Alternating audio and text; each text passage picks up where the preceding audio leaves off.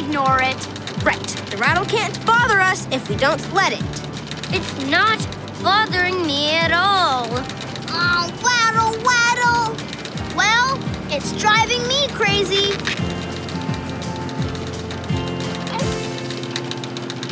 I think I know where it's coming from. Where? It's coming from under your seat, Willow. You're right, Corby.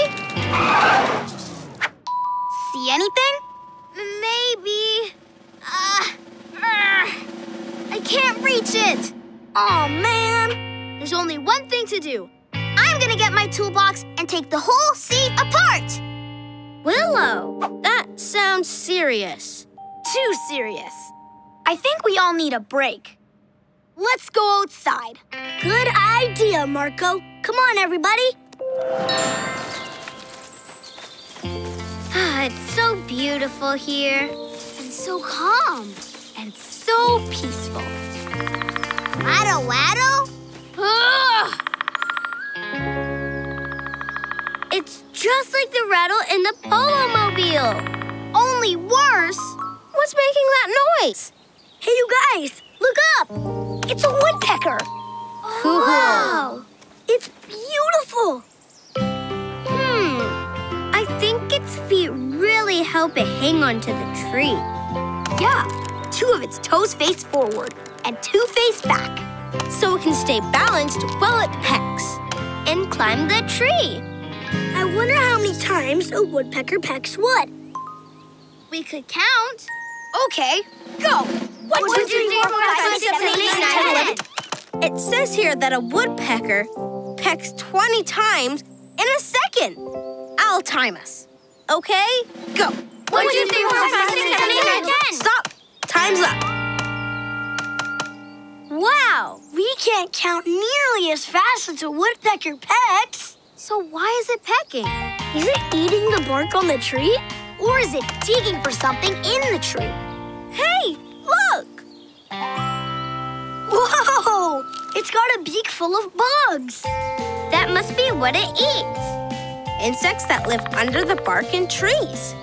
Yeah, but how do they get them out? Let's see. Well, what do you know? A woodpecker's tongue is long and sticky, so it can reach deep into trees and pull out insects. I'm having an engineering moment. Polos, back to the PoloMobile. Oh.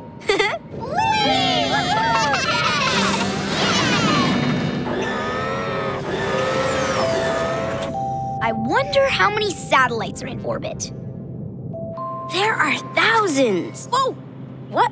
Whoa! Ah! The satellite we're visiting and many others like it are machines that have been launched into orbit. They send and receive signals to and from the Earth so that we can communicate with each other.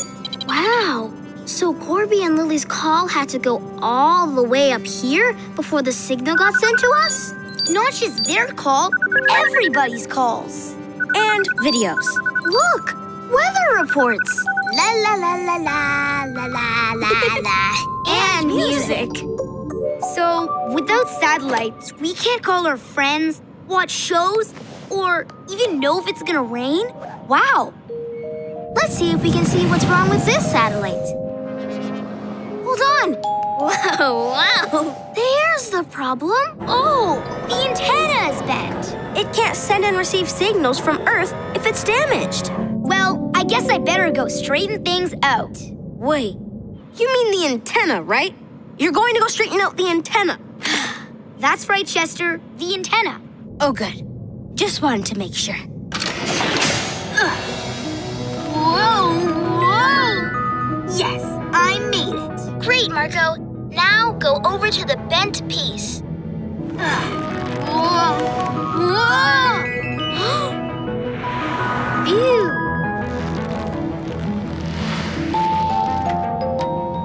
Okay, now straighten it, then tighten the bolt so it stays put.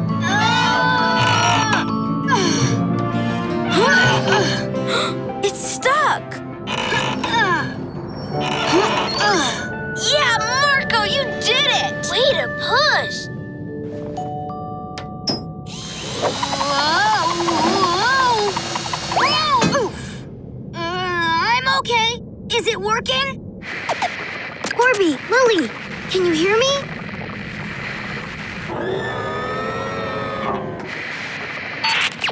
Hi, Polos! It worked! Yeah, all right. Way to go, Marco. We're happy to see you too, because we've got a big problem. What? We forgot to pack spoons. Last time I ate soup without a spoon, it wasn't pretty. Huh? Oh! Message received. We'll bring some. Hey, where's my drill? Changing to Polo Marine mode. And down we go! Hey, it says here that the ocean has different zones that get different amounts of sunlight. Right now, we're in the topmost zone, called the sunlit zone. Plenty of sunlight can reach this area, but the deeper we go down, the darker it gets. Below the sunlit zone is the twilight zone. Here, a little sunlight can reach. And below that, deep, deep down, is a midnight zone. Light can't reach here at all, so it's completely dark. Wow! It's getting really dark.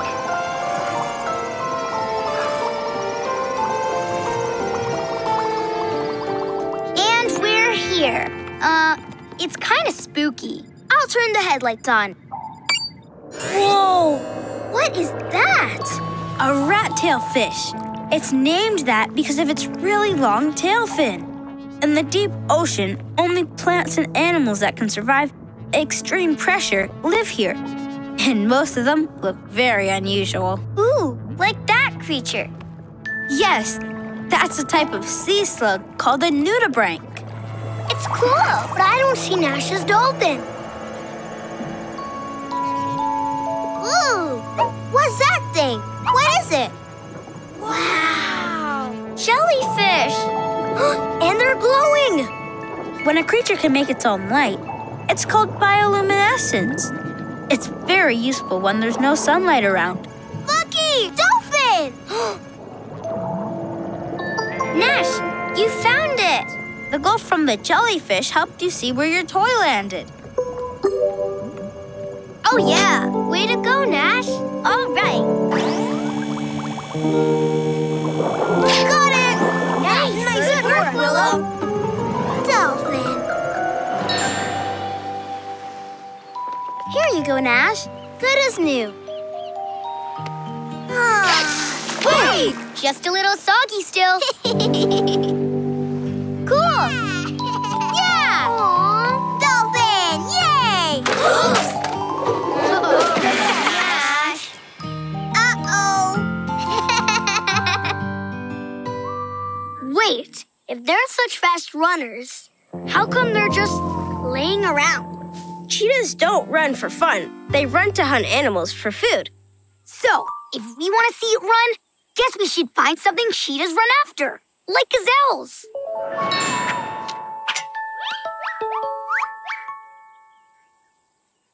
There's one. I think it's creeping up on its prey. But wait, I don't see any prey. It's watching and waiting for the right time to pounce. Ooh, look over there. Whoa! A gazelle. Wow! Look at it go! The cheetah is fast, but so are the gazelles. I think I got the cheetah's whole run. Let's check out the footage in slow motion. The cheetah picks up speed so quickly, and it accelerates just like I did. Look at its leaping strides. Its claws help it grip the ground, so that its feet don't slip around when it runs. It says here that the cheetah's claws stay out all the time. They never fully retract. It's the only cat that does that. Let's see what the speed tracker says about how fast it's going. It was running as fast as a car driving on a highway. Zoom! Now that is fast. Cheetahs are amazing runners. Plus, I like their faces. Those black marks under their eyes are cool. Those markings are called teardrops. They help keep the sun from glaring in their eyes so they can see where they're going. You know, I think I'm ready to try another run. I put black under my eyes to block out the sun's glare. I'm stretching so that I can take long strides. And my shoes have spikes like claws so that I won't slip. Ready? Time to run like a cheetah. Go! Cheetah Lily!